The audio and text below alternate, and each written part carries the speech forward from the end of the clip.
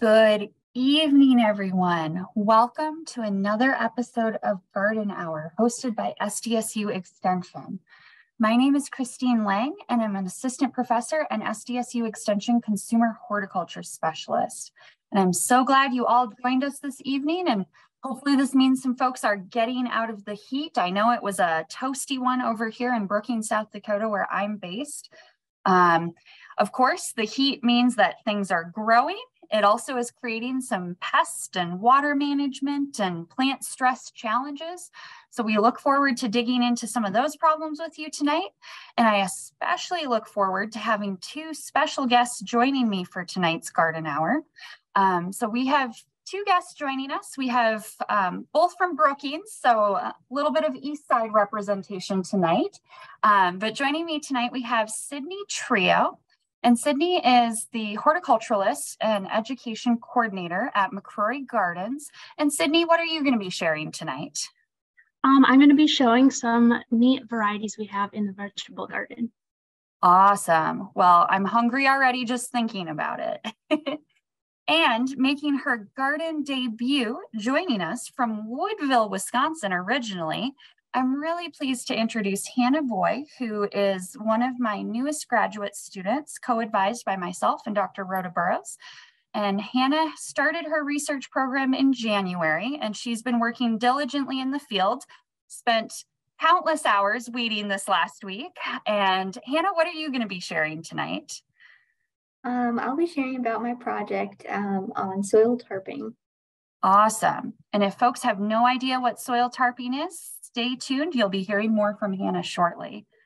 So without further ado, Sydney, we look forward to hearing about some of the vegetable varieties that you have growing at McCrory. There we go. I'll mute first. All right. Well, thank you for having me here today. My name is Sidonia Trio. I'm the education coordinator and horticulturist at McCrory Gardens. Last month, I kind of talked to you about a little bit of our greenhouse production, how we kind of started from seed and then grew our plant into transplants. Now I'll be giving you a little update. A little bit about who we are. We are part of SDSU, so we are in Brookings, South Dakota. And in 1965, we started off as a 2-acre research plot. And then today we've expanded to over 70 acres. 45 of those acres are shrubs out in the Arboretum. And we have the Education and Visitor Center. And behind that, we have about 25 acres of formal gardens.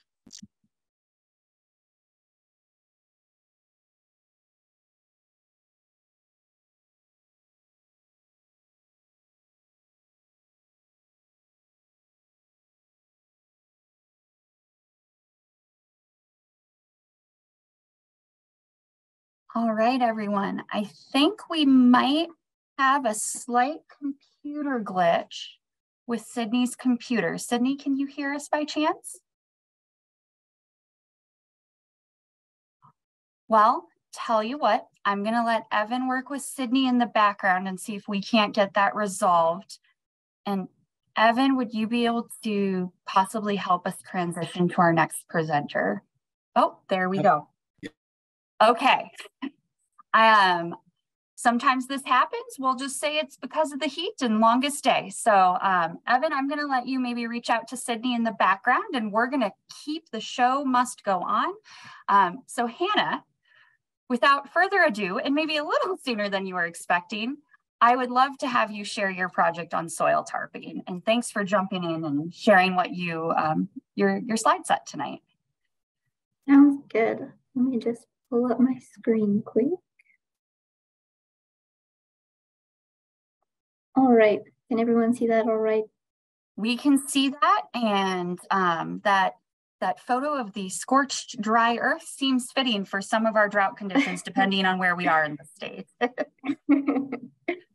Yes. So like we talked about before, my talk will be on soil tarping.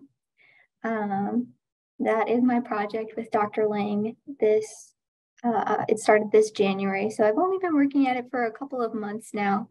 But I've been learning so much, and it's been a great experience learning about it. So on to, let's see if I can change slides. Oh, there we go. So yeah, a little overview of what I'll be talking about today. First of all, what is soil tarping and why is it used? And then I'll be going over 2 different soil tarping techniques that we are looking at specifically in our research. Then I'll give a couple of thoughts on securing your tarps well, and then we'll go on to any questions. So first of all, what is soil tarping?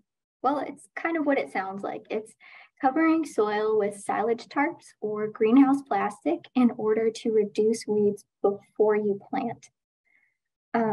So as you can see in these photos, they're secured by sandbags, and they can also be used up multiple years.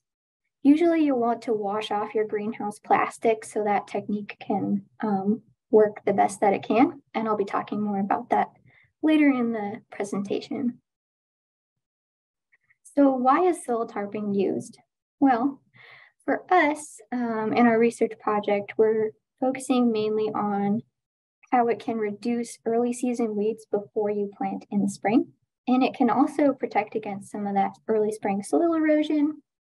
And then our research is also looking into temperature and moisture effects of soil tarping. So stay tuned for more on that as the year goes on. So, like I said, our research is specifically studying 2 different soil tarping techniques. One of them is called occultation, and the other one is called solarization. So first I'll be talking a little bit about what occultation is. And the word occultation basically means to exclude light. And the main goal of this technique is to delay your early season weed seeds from germinating. So weed seeds, they need light to germinate, right? So if we're cutting out that light, then we're stopping them from germinating. And for this technique, you usually use a black tarp. So it'll stop all the light from coming in. And I'll show you some pictures of the results. This is an area where we tarped it for 6 weeks with a black silage tarp. And as you can see on that left photo, there's not a lot of weeds in there compared to the control plot in the photo on the right. There's a lot less weeds, a lot more room for the plants to easily go in there. But you can see, you might be noticing that there's some like white and yellow little dots in there. That's some dandelions that were very stubborn and resistant. But aside from those, it really took care of those annual weeds really well. So the next tarping technique that we're looking at is called solarization. And as you can see in the photos, this tarping technique, it uses clear tarps. So as you can see on that left photo, all of the edges of the tarp are buried. So this is done in order to create a microclimate greenhouse effect. So the goal of this technique is to exhaust the weed seed bank. You want to get all of your weed seeds to germinate and grow, and you really want to exhaust that weed seed bank. So having all the edges buried, you're creating that microclimate, you're harnessing energy from the sun, you're harnessing that light. And as you can see in the second picture on the right, lots of weeds are growing in there. That's a 6-week tarp right there. It's been on there for 6 weeks. We applied our tarp in April, so it really jump-started those weeds coming in. And then what it looks like when it is all done, when the tarp is taken off, you can really see that it germinated lots of weeds. All of that brown stuff is weeds that germinated and then they died. So it's a little different depending on what climate you're in to how the tarping will work. So in warmer climates, the weed seeds will germinate, they'll come up, and then it can get so hot underneath that tarp that all of the weeds will die out.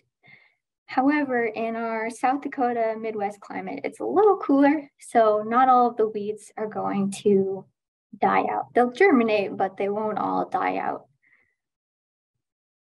So in order to prep your bed, when you have some of those weeds still on there, for our project, we used a BCS tiller, and we tilled the ground very lightly just to get those weeds out, just to clear the bed for planting. Other farmers have used flame weeders to help take care of that and get the bed ready. So I wanted to note a couple of things on securing your tarps well. For the solarization treatment in the clear plastic, you always want to bury your edges because that'll keep the temperature high underneath there, and it'll really give you your greenhouse microclimate that you want. We also added some sandbags because South Dakota is a windy place and you never know what's going to happen. And then for black silage tarps, people usually just use sandbags or really anything with weight that you can find on your farm.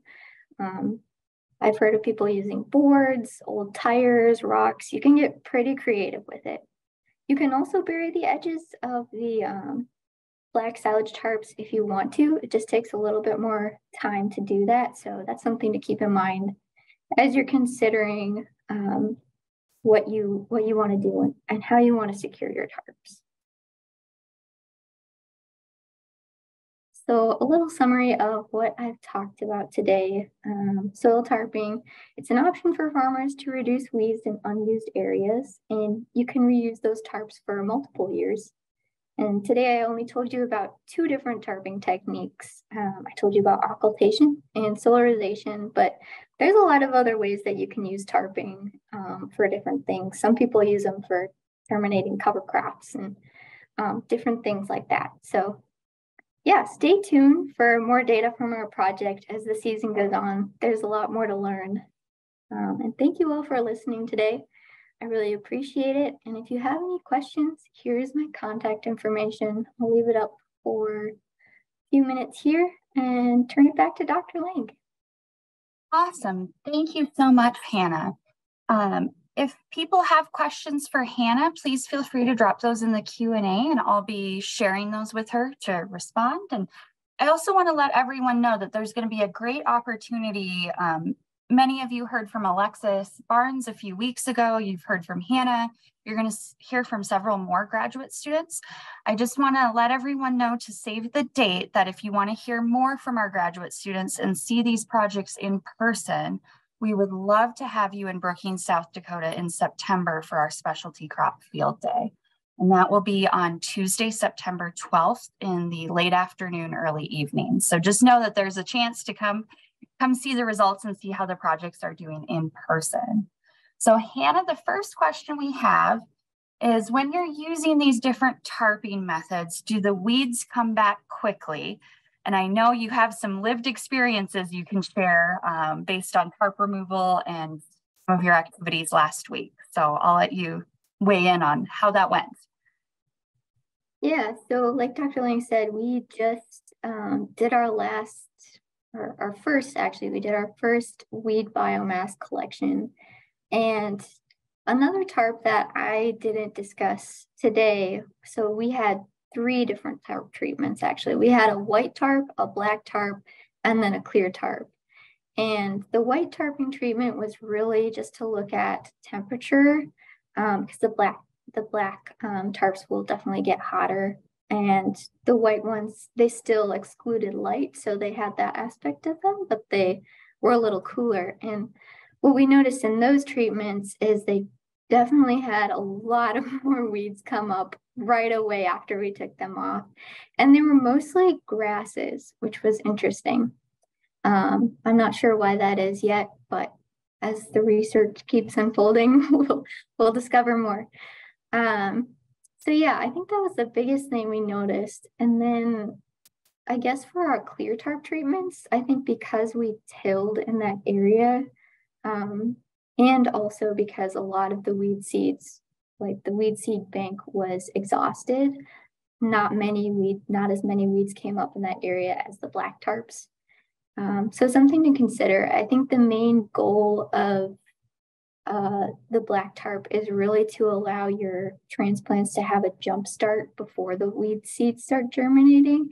So it's not necessarily killing out those weeds, but it's allowing your transplants and your crop that you actually want there to be able to jump start and have a head start on that competition in the area. Excellent, thank you. And Hannah, I know you transplanted out onions, which is a difficult weed to weed crop. So what were some of your weed management strategies for this first weeding event in terms of tools you used or things that worked well or maybe not so well? Yeah, so we actually did a lot of hand weeding. And for our aisleways, we used a BCS tiller to get those aisle paths done really well. And then we also just used a hoe to like get in between the onions. We started with that. Each of the rows, we hoed out the weeds, and then we went back through and hand weeded as much as we could. So there's a lot of weeding to do, very laborious, but we got it done and I was proud of it. Excellent. Yes, if anyone needs tips on the best kind of stirrup hoe to use, Hannah might have some advice.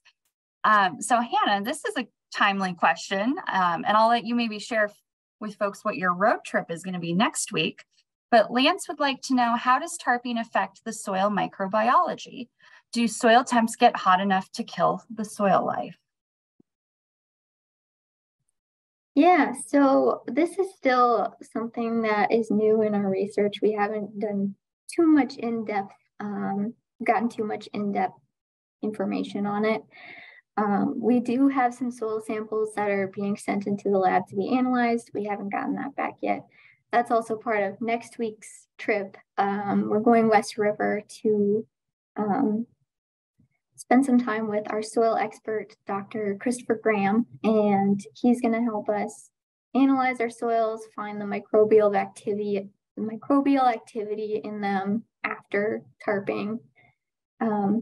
So that'll be a really interesting trip. I'm really intrigued to learn more about soil analysis and how that works. But as far as from what I've read in the literature so far, there really isn't a lot of information on that yet, on soil microbial activity. And so that was kind of a drive to study that in our research. There's a gap in that research, so we're looking into it. But yeah, from what I did see, I don't think there was much impacts of the soil microbial activity. And if there was, it may have went down, but then it bounces back up as the season goes on. So that's my little take on that, but stay tuned for later in the next few years of learning more about this. Awesome. So Hannah, I'm going to take the wrap-up question with you, and I see that we have Sydney back and settling in with a good internet connection, but our first soil tarping event happened to be on a really windy day. And at one point, just for folks who are tuning in, the tarp was starting to blow away, and the students got to watch their professor just jump on the tarp to try to hold it down. So Hannah, what advice, any other advice for securing those tarps, or number of sandbags or weight of sandbags, or what should people know so that they don't come home and find that their garden area that they tried to tarp, the tarp is now in the next county?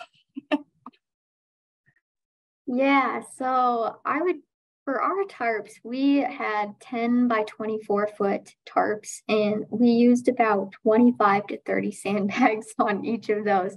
So there was a lot of sandbags. And granted, it was very, very windy the first day that we did it. So after like the wind calmed down, I don't think we really needed that many, but it was helpful to have it on just in case that giant gust of wind came through. I would say another thing that really helped was, even though it takes a little bit more time to do, really burying your edges, that'll definitely help. So like a gust of wind doesn't catch a corner and then it just keeps blowing. Or just like throwing a little bit of soil on the middle of the tarp. I think I found that helped a little bit in securing them too. Yeah, and then I've just heard a lot about farmers being creative and using whatever they have around their farm, like a plank, an old tire, bricks, anything really that you have to hold it down helps. Awesome. We can manage weeds and clean up the yard at the same time. I like it. Well, thank you so much, Hannah. And again, a reminder, if people have more questions for Hannah, or if you think of something as Sydney and I are presenting, feel free again to drop that in the Q&A. She'll be with us all evening. And Sydney, I see you're in a new location. I hope this means internet connection is cooperating. And gosh, we've all been there. So I'm just glad you're able to rejoin us. Yeah, about that. Hopefully this one works better. Yes, not a problem. Well, I'm happy to re-welcome you, and I'll say you got through about the first slide and then you went dark on us. So Feel free to jump in from the beginning and start fresh. We always love seeing your photos and hearing what's going on at McCrory. So welcome back. Thank you. Okay, let me get all right. Restart from the beginning.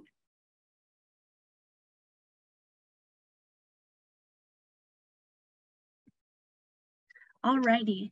Well, my name is Sidonia Trio. I'm the education coordinator and horticulturist from McCrory Gardens. Last month, I talked to you about the greenhouse process, growing from seed and then to transplants. And then we weren't quite to the stage where we brought them all to the shop yet, but I'll get there later. But first up, a little bit about McCrory. We are part of SDSU. We are in Brookings, South Dakota. It started off in 1965 as a 2-acre research plot, and today it is about 70 acres. 45 of those acres are trees and shrubs out in the Arboretum, and 25 is in the formal gardens. So yeah. A little bit of planting update. We finally got all of the plants moved and call it the Great Migration over to the shop yard. We have about 40,000 plants that we start from seed, and then we plant them out throughout the gardens in the different themed gardens. Here's one of our employees, Summer. She's super awesome, planting the annuals in one of the containers. But we did run into a little bit of a trouble on May 12th. We had to quickly, it was a Friday, and the temperatures the next day were going to get down to below 30. So we had to quickly cover up all of our plants. So this one's in the big shop area. And then these two over here are in our vegetable garden. We started planting our vegetable garden, and then this happened. So we're like, oh no, hopefully they survive. But we got super lucky and they are still doing good. But today I'm going to be talking about what's growing on in the vegetable garden. This is where I like to spend most of my time, whether it's with the kids doing educational programming or just pulling weeds. I think there's a lot of cool, unique varieties in here, so I'm going to show you some today. So today is actually, this week is actually National Pollinators Week. So first up, we have some pollinators. We have cosmos in the back, and then some calendula mixed in with zinnias, and then marigolds and sweet alyssums. So those are kind of planted along the outsides to attract pollinators like butterflies, bees, but we also have them mixed into the beds, which you'll kind of see later. So when you first walk in, there's this bed right there. This big plant with the cage is the firefly cherry tomato. It's one of my all-time favorites. It's super sweet than I think most cherry tomatoes. That's probably why I like it. Along the outside are strawberry spinach. They're not quite red yet, but when they are ready, they'll look like this, and you can just pop them in your mouth. They're super good. And then we just have some basil on the outsides to fill in some space. The next bed we have here in the corners are lemon eucalyptus. Whenever I bring the kids in there, they're always like, that smells like the stuff you use to get rid of mosquitoes. So it does have that really citronella smell to it. Smells super good. And then here we have them on each side is Swiss chard. A lot of times I show the kids and I ask them, what do you think this is? And they think it's rhubarb with the purple or the pink stems, but then they see the different colors and realize that it's not rhubarb. But a lot of people like to saute Swiss chard. Yeah, and then we just have some marigolds growing and then a pepper in the middle. Next up, we have the peanut plant on the outside here. I don't think we've ever grown the peanut plant before, so I'm excited to see how that does here. But last year we did grow some cotton, and our growing season isn't quite long enough for it, but late into the fall, it started flowering, and then we were able to get some of the cotton. So I'm excited to see how it does in a raised bed this year compared to a container. So, and I added that it is part of the Mallow family, the Mallovaceae. And so hibiscus and hollyhock. I should have added a picture because the flower does look a lot like a hibiscus, which is pretty cool. Next up, we have an okra. There's one right here, and then you can't really tell, but there's one on the other side there. I've heard a lot of people like to can okra. I've never tried it, but I've heard that. And then in these two cages, we have a tomatillo, two tomatillos. A lot of people like to make salsa out of those. And then some marigolds planted in. Next, we have an herb pyramid.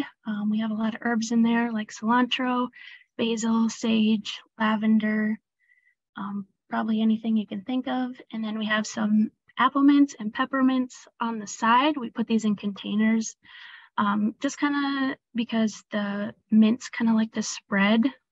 They've already way overgrown the container, so I think it was a good choice. And then here we direct sowed some carrots and beets. So there's the carrots here, and then here's the beets.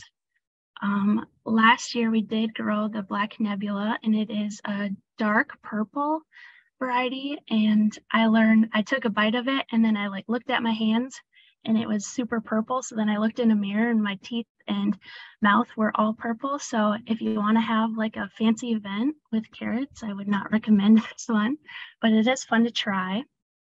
And then some more beets. So here's the carrots and beets here. Then we also have growing some bush beans and some purple potatoes. The cool season crops, we have like cabbage, kale, kohlrabi, and then on this side we have some watermelons and then nasturtiums growing in there. And the flowers of nasturtiums are actually edible. So,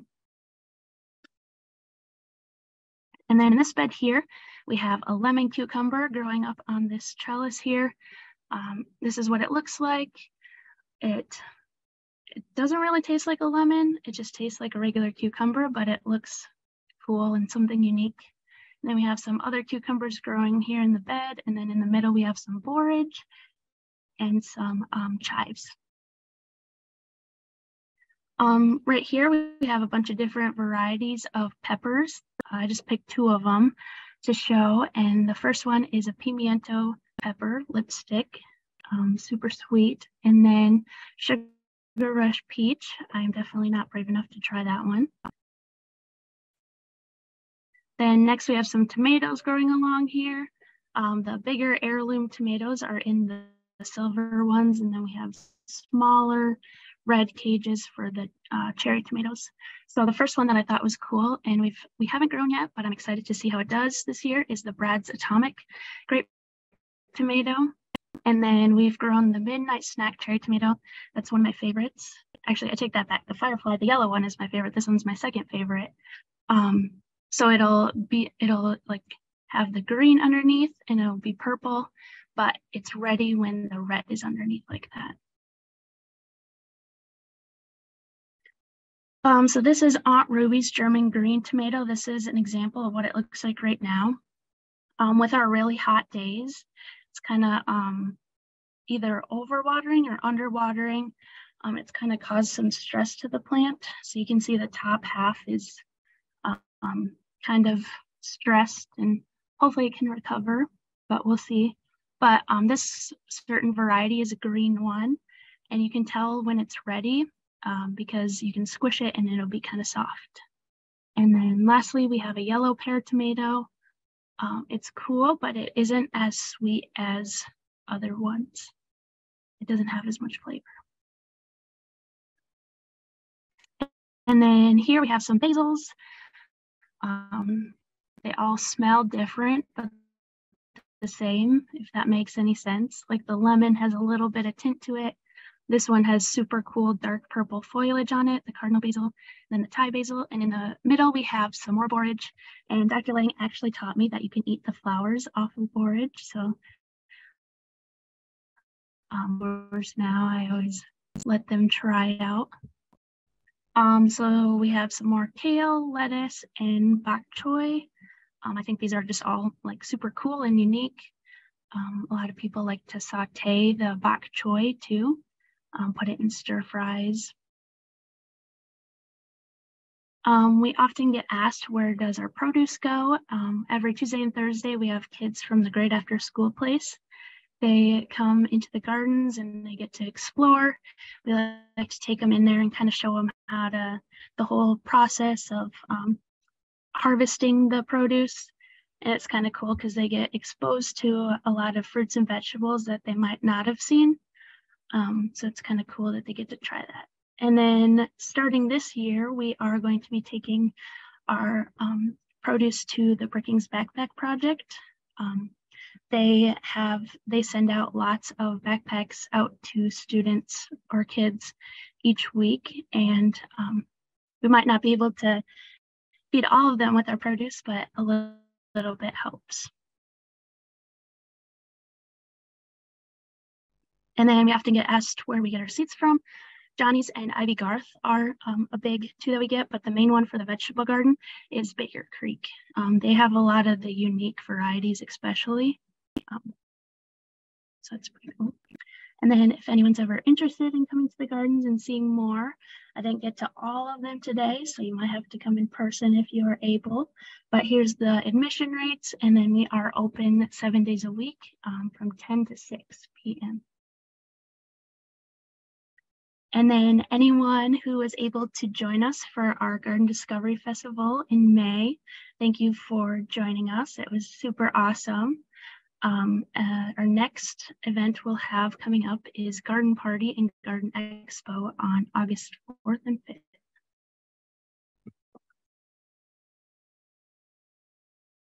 there any questions? All right, thank you so much, Sydney. Those were gorgeous photos. And if anyone has questions for Sydney, please drop those in the chat. We're happy to address those. And maybe while folks are thinking for a minute, Sydney, any advice for, or any tips and tricks for how you got your raised beds and the vegetable garden ready to go for the season? Like, do you top dress with compost? Do you stir up that soil? It looked like you maybe had some different weed management strategies. So what should people know about things you found works well at McCrory Gardens for managing your soil and keeping down those weeds if we're staying thematic from Hannah to you? Yes, so our big bed that we have our peppers and tomatoes in, we take like a tiller in there, but the other raised beds that we have, we just kind of mix up the soil, and if we lost any, we add in some more. But for weeds, kind of learned last year, we put in some straw, but then we later figured out that the straw had some grass seed in it. So we had to pull out all that grass seed. So make sure you get some straw that doesn't have grass seed in it. But otherwise, we take grass clippings and kind of put that over the soil to help control the weeds a little bit. Awesome. Very helpful advice on making sure you're trying to look for weed-free and seed-free straw whenever possible. So Sydney, we do have one listener who's curious if you can back up a few slides to that. Where do you get your seeds from? So they could jot down those ideas. And while we have that up, any other advice or, is there any rhyme or reason to like how you pick what veggies go in the garden, or is it just trying to trial new ones, or that looks interesting, or, what's that process over the winter when you're deciding what to plant? So Amy's the horticulturist, or the curator and horticulturist, and we kind of look at what seeds are available, especially on Baker Creek, and see which ones we want to try, or what ones we liked last year and want to try again, or we didn't like. We just kind of pick out, and then she orders them, and then we just plant them. But one thing we do when we kind of plan out where we're going to plant stuff, we try to not plant the same plant in the same bed each year. So like if we had tomatoes in one, we won't plant another tomato in there. Excellent. And Sydney, I'm gonna pitch this one to you first because I know you're still planting things at McCrory as well, and then I might weigh in as well. But we have a listener who has had some space open up in the garden, and we've all been there. Either you made more space or maybe something didn't work out the first time. So what can still be planted as we think about our vegetable gardens? What can still be planted? If you want to direct sow some seeds, you could do some carrots. So plant those directly in the ground. Otherwise, we mainly transplant ours and we get like a head start on it. So it's kind of hard to tell what can be grown now. Otherwise, direct sowing those carrots, beets, radishes. Yeah. Do you have any more ideas? Yeah, I was gonna say, I'm happy to weigh in as far as vegetables go. I would 100% agree with, getting some carrots, or honestly, waiting kind of for this, let's get past 4th of July and then direct sowing some of those cool season crops as we get into August, for example, and we start cooling back down into September, October. Beets, radishes, there's great opportunities, spinach, kale, arugula, a lot of those leafy greens that we like to eat. Still great opportunities for direct sowing, August, and having some cool season fall crops. Peppers and tomatoes, if you get a chance to snag from the garden center and get them in the ground in the next couple of weeks, I think you're going to be in pretty good shape. You might not get, depending on where you are in the state, you might get a light frost that kills some things before you get a lot of crops. But I'll be the first to admit that my lab group, did not expect as hard of a freeze the night that McCrory covered their plants. We did not cover our plants because I thought 40 degrees, the peppers are going to be okay. Surely it's not going to freeze. And then we woke up to frost the next day. So we replanted our pepper transplants, and we'll actually be putting those out into the field next week. So I just share that you are not alone. Things that fruit quickly and, readily, like cucumbers, we're going to be transplanting out some cucumbers and looking for a fall crop. And remember that many of our commercial vegetable producers do succession plantings of crops too, where they're trying to get things ready nice and early for all of you listeners, but they'll also do some later plantings so that you have some new cucumbers or some new zucchini and some other crops a little bit later into the season as well. So, if you've got some space opened up, I would say go ahead and get some things out there. You could still definitely direct sow squash or summer squash or cucumbers, but you might want to look for some early maturing varieties. That would be my advice if you're starting to feel pressed for time and you're not going to get it in until like the 4th of July. Look for some vegetables that are labeled as early maturing. But again, take advantage of the sales at the garden center. And if you've got tall, leggy tomatoes, bury those stems nice and deep on the tomatoes because they'll root along that stem and they'll be nice and sturdy. And this is a good reminder that I maybe should bring some photos of my vegetable garden next week. Well, thank you, Sydney. This was really inspiring, and it's nice to kind of have that vegetable theme. And to close us out tonight, I'm gonna do kind of just a question grab bag. So Sydney, I'll let you close up your screen. And my session tonight is just inspired by some very current and some former plant mysteries that I wanted to share with you, because we're to that point in the season where we're encountering maybe a couple of plant problems. And so I wanted to share some current ones. I also want people to rest assured that John and Amanda are both going to be back with us next week on Garden Hours. So those tree questions, and I know there's some different insects popping up across the state. So just know that John and Amanda are both going to be back here next week. We're also going to have an update from Laura Edwards on the climate outlook, which we might all be very interested in as well. Now, This is a slide I like to use whether I'm talking to master gardeners or home gardeners or even my students. This is actually a list that I kind of generated while I was in graduate school myself. But when it comes to solving plant mysteries, I know you're maybe looking at this and feeling overwhelmed, but these are some of the things you might want to ask yourself or take notes on, as much information as you can. Of course, you might not know the answers to all these questions, and that's okay. And you might notice if you reach out to a master gardener or a friend or SDSU extension or the garden hotline that we might ask you some of these questions. So just don't be surprised if these are some of the things we ask you about, because all of this information can help us figure out what might be going on with your plant, or what's going on, or what insect is causing the damage, or what other factor might be affecting your plant. More often than not, when I get a question, sometimes I have it in my head, okay, I know this is the solution. I've seen this 100 times, but sometimes it's like, oh, wait a minute, it could be A, B, or C. And so I try to go through these questions and do some diagnostic tests to figure out what in the world might be going on.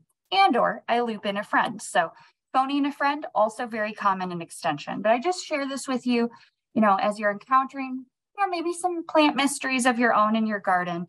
Walk through this list, because sometimes answering some of these questions will help you feel empowered to search for the answer, or it'll be really helpful when you visit with one of us to help you walk through it.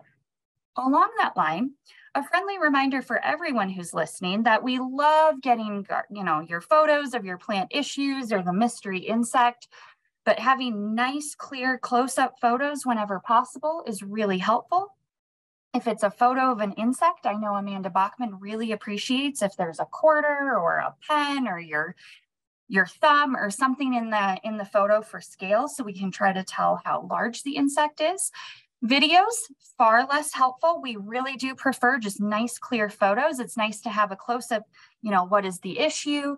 Let's say it's a row of peonies, because you're about to see one of those in a few slides. What does the healthy plant look like? Is it one healthy plant and 10 unhealthy ones, or vice versa? So some photos that help tell that story can really help us dig into those plant mysteries. There are a few of the mysteries we've received at Extension quite recently. This one was very recently. This was last week. And it was, why are my squash and beans dying? And some of the information it was last week. There, had been some field spraying in the neighborhood for commercial crop production. They had been watering with a soaker hose 1 to 2 hours per week in this garden, and we can see that there's mulch and use of landscape fabric, all great options, especially during these hot, dry conditions. And this person was spraying neem oil several times a week due to some concerns with possible insect pests. So the question was, do we think it was spray damage? Do we think it was insect damage, or was it something else? So my follow-up question for this person included, can you give us some close-ups of the leaves? Are you seeing any small pencil thin insects that are yellow? And those would have been thrips. So I will share, going back to the first photos, that some of this damage here could have been damage from thrips. And Amanda Bachman put out a nice article about that a couple of weeks ago. But in hot, dry conditions, especially in mid-May, we were up to our eyeballs in thrips, and they do really enjoy feeding on beans. So some of this could have been early damage from thrips, but we don't think that was what was the continuation of the damage. This type of drying and curling of leaves, if you would have told me that you sprayed Roundup right next to your garden, I might have been worried. But this type of damage and drying, I visited with a couple of colleagues, and we didn't think it had anything to do with the field spraying in the neighboring area. Now, a reminder to everyone who's listening, be extra cautious with using herbicides around your yard, especially in these hot, dry conditions. Pay attention to labels. A lot of the products will say do not spray above a certain temperature threshold. A, because it's less effective on the weeds you're trying to kill. And B, you can cause a lot more damage to unintended targets, such as your vegetable garden. So do keep an eye out for that. We do have an article about that on our extension website as well. And we have a new weed specialist who is gonna maybe put out some new advice or recommendations. So keep an eye on the newsletter. So all of that to say, we've ruled out ongoing insect damage and we've ruled out direct spray damage in this case. The thing that concerned me is oftentimes, especially if we transplant out our tomatoes, our peppers, our flowers, when we first transplant them out, as many of you know, they have those teeny tiny root balls. And, they're only drawing water from that first inch or 2 inches of soil, and that dries down really quickly. So one of the things that concerned me in this case was only watering a couple times per week. As plants establish and that root system grows and it's reaching deeper into the subsoil, the deep, infrequent watering, yes, great plan.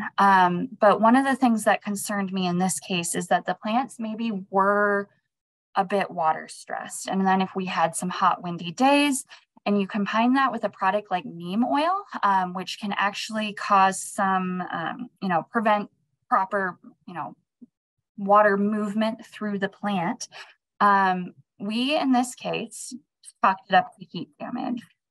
And I wanted to share a couple more photos of heat damage plus transplant shock. So now these are my own photos. I want to give credit for the photo on the right. That was from my student, Alexis Barnes, who too was a little concerned what was going on with her squash, because you can see this sad leaf right here. This was newly transplanted out last week. The week before last. And so this was 1 week after transplanting. And so similar conditions where that root ball was tiny. You can see we're using a low volume drip irrigation tape in the photo. And in a couple of spots, that drip tape was scooched a little bit further away from that root ball of the squash. And so we decided to, move those drip lines closer, make sure that you're really saturating that topsoil. Because as I tugged on those plants, it was just starting to root outside of, the transplant root ball. So be patient with your plants. Make sure you're monitoring water, especially for young transplants. And that original leaf that's dying back right there, I would chalk that up to transplant shock.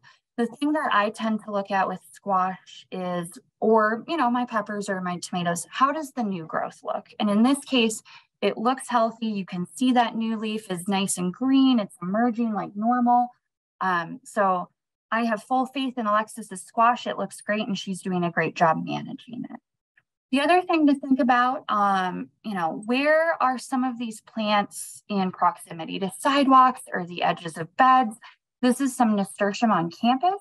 And I intentionally walked to this flower bed to look for photos. And you can see that there's some scorched leaves on the edges. And right here, there's that concrete edge where it's soaking up more of that heat. Those leaves are maybe laying on that concrete edge. So that's typical leaf scorch. And again, this is a new planting and it's still rooting in. I've seen cases, you can see this photo here from this article of things like beans. On those hot, windy days, if they can't move enough water from the soil through the entire leaf, that leaf edge is where a lot of that water is leaving. And so that's the first part that's sacrificed in order to save the rest of the plant. So in cases like this, where you're seeing maybe some of that leaf scorch, I tend to say, don't remove the leaves if there's still green tissue, because that's still photosynthesizing and still supporting the rest of the plant. If the leaf is totally crunchy and it's going to fall off anyways, yeah, sure, break it off. If the plant has completely dried down and wilted and there's no green tissue left, wait a few days to see if you get a new leaf. If not, might be time to consider that some bare space in the garden and replant. But if it's just a few leaves here and there and you have new growth coming, like I showed you with Alexis's squash, I would not worry. Just consider upping your watering until those plants are rooted in, and then start to taper down to deep and infrequent. And it takes more water than you think, especially if you're overhand watering with a garden hose. I still remember as a young kiddo helping my dad water in the flowers, and the soil all looked wet on the surface, and I thought I was done, and I was really proud of myself. And he took his pliers and digged around in the soil and showed me that I had irrigated about that deep into the soil. And so I had to be patient and water longer. So don't be afraid to use the thumb, the pliers, a pencil, dig around in that soil and see how far down into that soil you're actually watering. That can be really, really helpful. All right, plant mystery number 2. Again, I know right now my East River perspective is everything is dry, the grass is going dormant. I realize our West River friends, and depending on where you are, you have had some awesome rainfall, and it's been more like, okay, the weeds are going bonkers and I've had no time to get into the garden. So feel free to send any of your rain this way, but I know you too have been dry for a long time, so I'm very glad you're getting the rain. So all of that to say, there is one green thing that remains in a lot of the lawns that I've seen not only in Brookings, but I noticed this weed out in Hot Springs when I was out there last weekend for Master Gardener training. And so I'm seeing it pop up on the gardening blogs is what is all over my yard. So it showed up a week or so ago. It's got this lovely little flower. Here are some nice close-ups.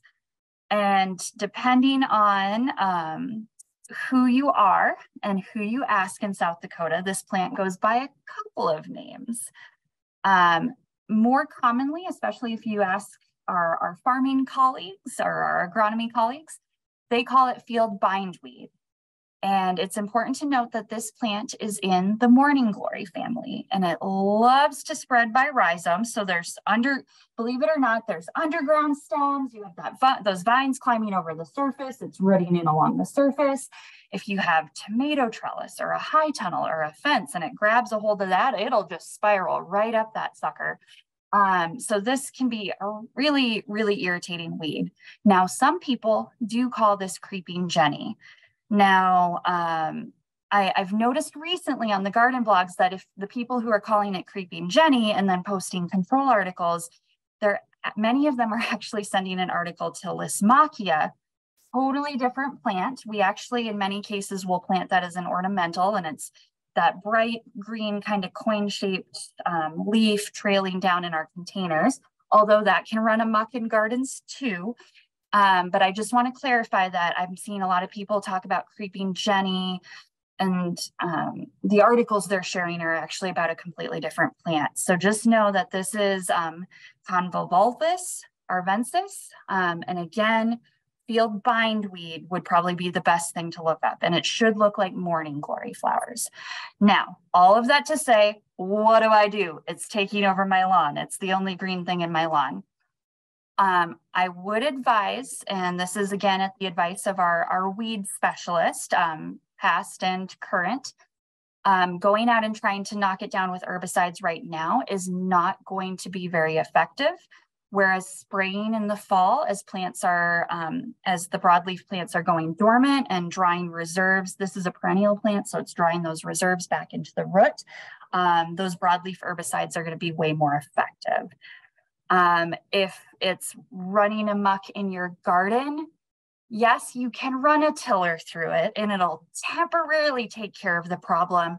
But again, this spreads by rhizomes, it roots in really easily. So if you have it all over and you run a tiller through it, you're actually just chopping that plant into teeny tiny bits and making it even worse. So depending on how severe your problem is, trying to pull it out. If you're a patient person or you have a young person, you can pay them $1 for every one they pull out. Sometimes those mechanical controls such as hand removal can be helpful. Using tactics like soil tarping if you have a problematic area can be really helpful, or pulling out as much as you can and using a deep bed of mulch will help keep the problem at bay. I will be the first to admit that I have seen field bindweed crawl through some pretty deep mulch beds. So this is one that's maybe going to take a multi-layered approach. And again, we have a nice article with some more steps on the extension website. And if you're someone who really enjoys identifying weeds in South Dakota, know that we have this lovely little green book that can be purchased from online sources. I know you can actually purchase it from the Agricultural Heritage Museum, I believe, but it's South Dakota Weeds, and this is a great ID tool. But again, don't be afraid to send us your questions as well. All right, and last but not least, I just want to share this one really quickly. Mystery number 3, why isn't my beloved peony blooming? This one came to me a couple of years ago, actually, but it might be something that others have noticed because our peonies depending on where you are in the state, are either at peak bloom or just getting to peak bloom or about to get there. So if you had a peony that's long established and didn't bloom this year, consider how old is that planting? Was it planted 20 years ago by a teeny tiny tree and now it's a big, huge shade tree, and so that peony is being shaded? This one had a combination of factors. It had grown for 20 plus years. There was a large tree in the yard, so I think there might have been some shading at play. But there can be a variety of factors that result in your peony not blooming. If those rhizomes are planted too deep in the soil, so if they're buried more than a couple of inches, that can actually affect peony blooming, because peonies have those big, it almost looks like a ginger root, like a nice, huge, big, gnarly, knotty, horizontal stems. If you are someone who loves fertilizing your perennials, you might have a really green, beautiful peony and no blooms. So you shouldn't really need to fertilize your peonies unless you're noticing like severe nitrogen deficiency, or unless the soil test indicates doing something's in order. It too shady. Were the buds damaged? If with some of those late season frost events, if those buds were already starting to form, we could have seen some bud damage there. Or in this case, a 20-year-old planting, I was very concerned that it was time to divide, and we just needed to, get rhizomes with 3 to 4 new shoots and divide that peony. It is best to divide peonies about every 10 years. You can do it sooner if they're really overgrowing an area quickly. There's some awesome advice on how to divide peonies. And again, it kind of digs into these, why aren't my peonies blooming? It was an article that was originally written by Dr. David Graper, and I had a chance to just put some fresh photos in there and add a few more tips and tricks. So if you want some more advice for peonies, I'd encourage you to dig deeper on that extension article. And if you're someone who enjoys reading about perennials, I just want to share that one of my favorite books is this Herbaceous Perennial Plants. It was authored by a retired faculty from the University of, he spent a lot of time in Georgia, so a bit of a Southern perspective, but there's some great advice for Northern perennials as well. And if you are looking at this and thinking, gosh, I think it might be time to divide my peony, please don't do it right now. Enjoy those blooms, let that peony store up those reserves during the summer, and plan to divide that peony in September or October. So enjoy that luscious growth right now and wait till fall to divide that peony. And here's that article, if you find that helpful. And I realize Garden Hour, again, is quickly drawing to a close. So I just want to remind people, you are not alone in your plant mysteries. You are always welcome to submit questions, photos to our plant diagnostic clinic with Dr. Madeline Fires and Connie Tandy, the diagnostician in the lab. So feel free to email them. All the contact information is on our website. They have a new lab location here on campus, but they are still providing the same awesome service, helping you dig into your questions. And if there's a case where you need to submit a plant sample to help get to the bottom of the mystery, there is a small fee attached to that, but they'll walk you through the entire process to figure out what in the world is going on with your plant. I want to remind everyone that a lot of the articles I shared tonight can be found in our Garden and Yard newsletter. So if you haven't had a chance to subscribe, we would certainly love to have you join our newsletter. We try to send out our timely articles every other week. And also a shameless plug for those of you who love following along with John Ball and knowing, what tree and shrub and associated insect problems are going on, make sure you sign up for his tree pest alert as well. And finally, I just want to remind everyone that we have 4 garden hotlines that you can contact across the state of South Dakota. And again, this is the front lines for diagnosing our plant mysteries. And I see that I have a closing question of how did the extreme heat affect peony blooming? My buds never opened this year. If they never opened at all, I'm either thinking, yes, they might have gotten zapped in the spring and so they didn't fully form and open, but heat stress would cause flower abortion or delayed bloom. I've heard a similar question related to daylilies within the last week. So keep your perennials watered, folks, and keep an eye on your plants, and don't be surprised if we see things like tomatoes and peppers dropping blooms as well, because so we might not have as an abundant of a fruit set, because even if we keep things super well watered, at certain high temperatures, especially with our fruiting crops like tomatoes and peppers, they're just going to drop some of those blooms because the plant cannot hang on to all of them. So great question. I know it's stressful with the heat, but hang in there. I know that you are all resilient gardeners, and we're going to get through it. I do want to send a thank you and a shout out to Sydney and Hannah. We really appreciated having you on tonight. And a reminder that the Garden Hour crew, a lot of the familiar faces, will be back next week. So we will look forward to having you join us again next Tuesday at 7 p.m. Central, 6 p.m. Mountain. And I hope everyone has an excellent week. Keep those plants watered, keep yourselves watered, and maybe enjoy those early mornings or late afternoons in the garden. And everyone, have a wonderful evening. Thanks once again for joining us.